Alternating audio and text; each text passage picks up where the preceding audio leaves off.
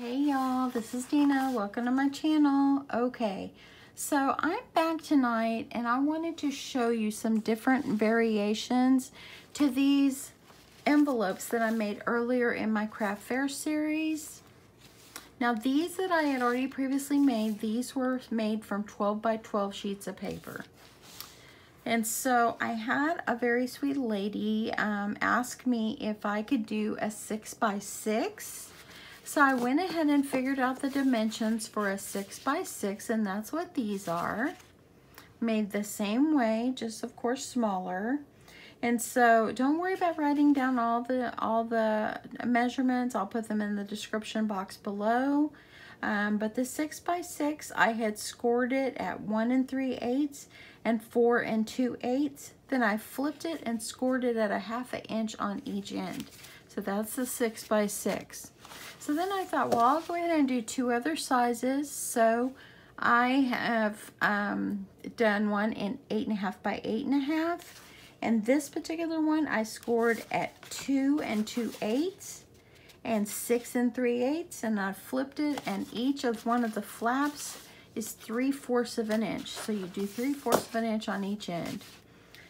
This particular one is a 10 inch. And the 10 inch is, of course, let's see here.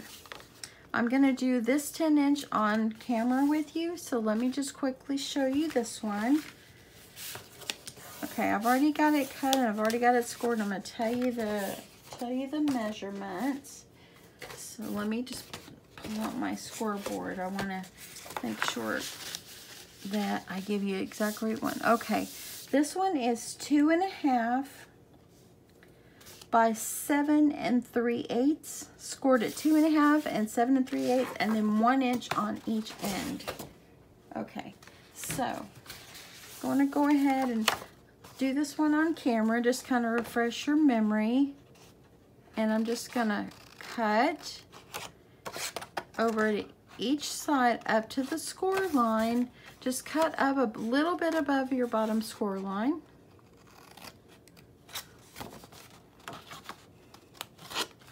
Like this. Both of them are at an angle. So I'm going to do that on all the other three sides quickly. These are so fast, y'all, and they're so cute. Such cute little envelopes.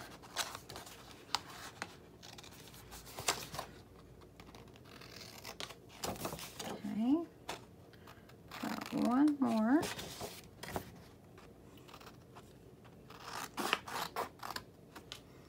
Okay, so now you can see how that met together pretty good, guys.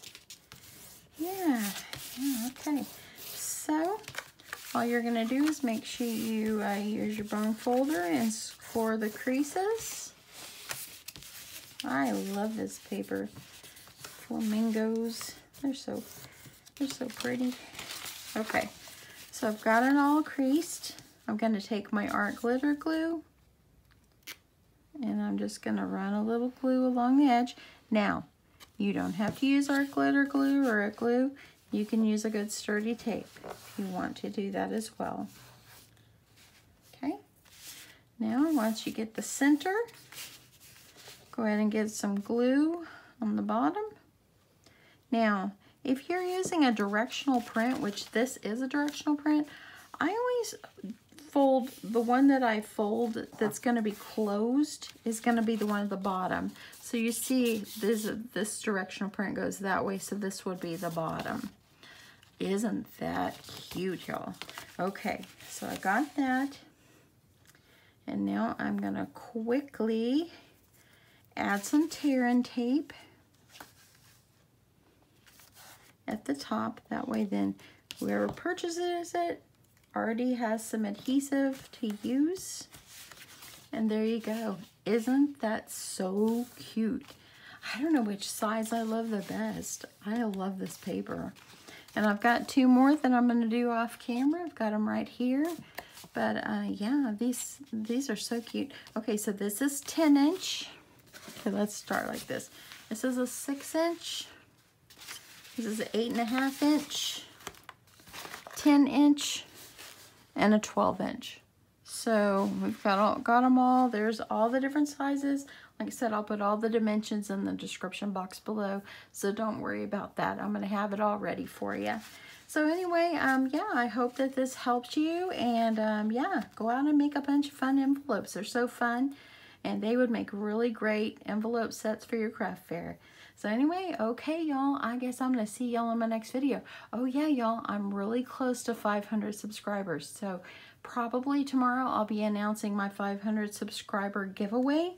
And then once I hit 500, then I'll be giving those items away. So yeah, and I guess until I talk to you again, I will see y'all later. Bye, y'all.